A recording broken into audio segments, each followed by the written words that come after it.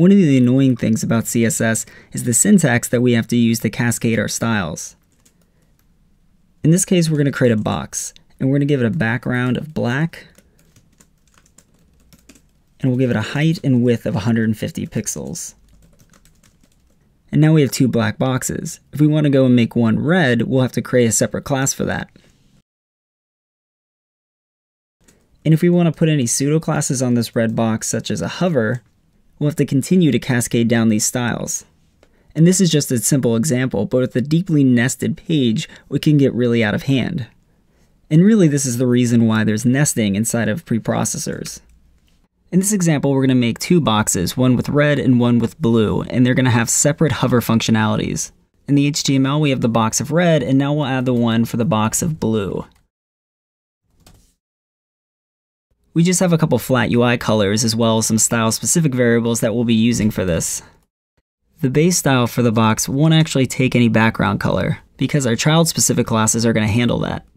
We'll set a height and width to the main margin.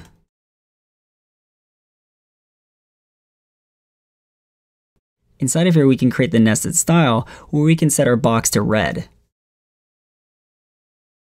We have the style specified inside of the box, but we're not seeing the color get applied.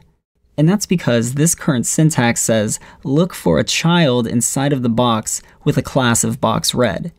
And we're not looking for any children. We're just looking for a div with a class of box, and that also has a class of box red. So to set the chain, we need to use the ampersand.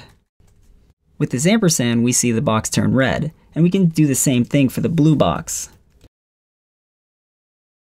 This syntax is a lot more succinct.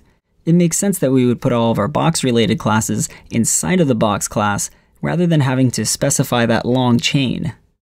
Now let's go into the HTML, and we're going to add a span to each one of these boxes. We'll set the first one to red, and the second one to blue. And we'll set some styles for that, so we'll set the color to be the flat UI color cloud.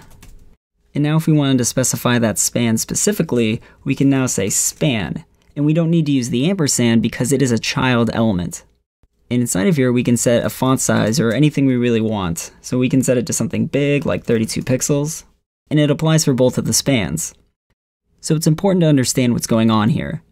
We have a class of box, and inside of there, we have base styles.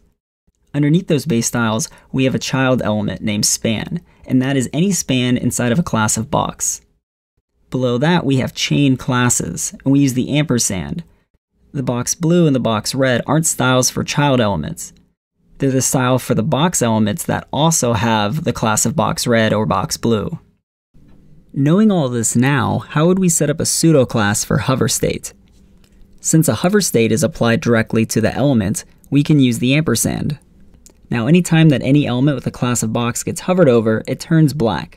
And if we want to set a specific background color for each hover, we can go inside the color specific classes. We can nest inside here and set the hover state.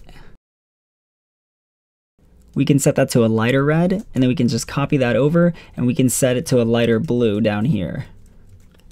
Now when we hover over, we get the lighter red as well as the lighter blue. So far, nesting has been pretty easy because we haven't really been dealing with any deep nested elements. If we go back into the HTML, we can create a list below our container. We'll have a div with the ID of other, and now we'll set a specific list. We'll have an unordered list with the class of list, and then each list item has a class of box. The first one will be box red, and the second one will be box blue. So we'll go down and we'll set styles specific to this container. We'll have an ID of other, and we want to specifically style the list items. So we can say ULLI, and then inside of here we can set any specific styles. We may want these to be a little taller, so we'll set the height to 300 pixels. And as you can see right here, we skipped a step in nesting. We went straight to ULLI. In some small cases this is fine, but if we want to set base styles to the unordered list, we have to change the structure. We would have to delete this unordered list, and then add it up here, and then copy the list item inside of it. Now inside of the unordered list, we could finally set something like a margin. So when you're creating nested styles, it's usually a good idea to specify each nested layer. If you skip a step, you might have to go back and you'd have to make some serious changes to your structure. So remember, when we're creating nested styles, anything that goes inside of the nest is a child element, unless it uses the ampersand, and that specifies that it's a chained class. And it's a good practice to separate out each level of the nest. This way we keep ourselves from having to go back and change up all of our structure. If you have any questions, leave a comment or hit me up on Twitter.